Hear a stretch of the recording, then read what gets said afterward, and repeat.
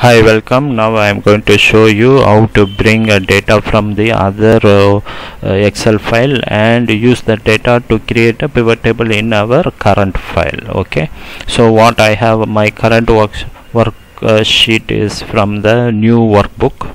Okay, now I will show you where my data file is. My data is in the data files folder. Change data source 1. Okay, this is my data source. Okay, this data source has product, customer, category, country, cost and profit for each product, and the respective customer, category, country is there. Okay, so I have two sheets, May and June. Okay, so month of May also I have one worksheet and June also one. Okay, I want the May data to be processed in my new file. Okay, so this data file I am not touching anything, I just close it. Okay, what I am going to do, I am going to create a pivot table here in my new workbook. Okay, insert pivot table. Okay, once I press insert pivot table, choose the data that you want to analyze, but I don't have my source data in the current worksheet. Okay, in the current workbook. So what I am going to do, I use an external data source. Okay, use an external data source, choose connection. Okay, once I choose connection, then what is happening is that I don't have any connections in the workbook. It shows all available connections, but it's okay. I will just go and create a new connection. Just browse for more. Okay, what I'm going to do is I go to data, my folder, data files. Okay, change data source. See here, I'm not just selecting the file only, it will create a connection because it's a Excel file. So just select the Excel file. Okay, once you selected the Excel file, it shows you what all the worksheets available in the file, so you can select any of the worksheet.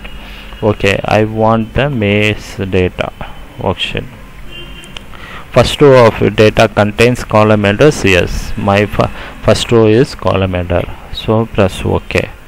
Once I connected the connection, it shows that connection name, change data source 1. Okay, so the connection is already there, connected. Okay, now where do you want to put it? I want to put it in the sheet 1.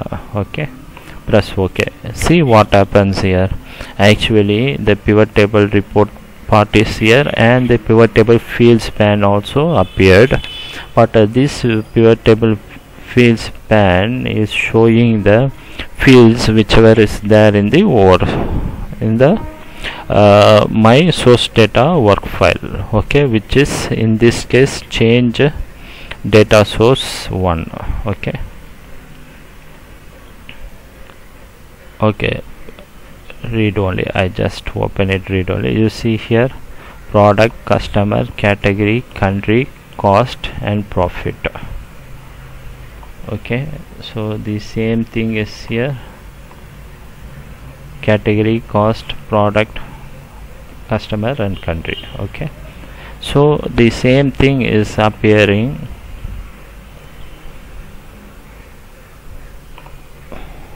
The same thing is appearing in the current workbook. Okay, now I select profit.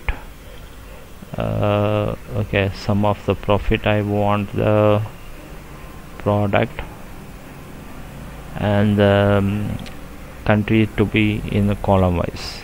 Okay, now as usual I can create a pivot table, but this pivot table is connected to the worksheet in the another worksheet which is in my data files. Okay, so this way you can use a particular data source or the source data from some other worksheet, and you call that one and create your own pivot table in different worksheet.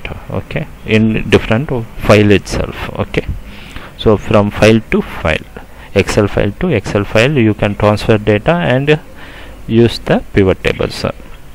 Hope this video is helpful to you, and if you like my videos, please subscribe to Alan Sam's channel, and you won't be missing any of my videos. You can see the subscription button is already there in the video itself. Just click on that and you can subscribe to my channel, and you leave your comments and valuable suggestions. It will help me to improve my videos, and God bless you.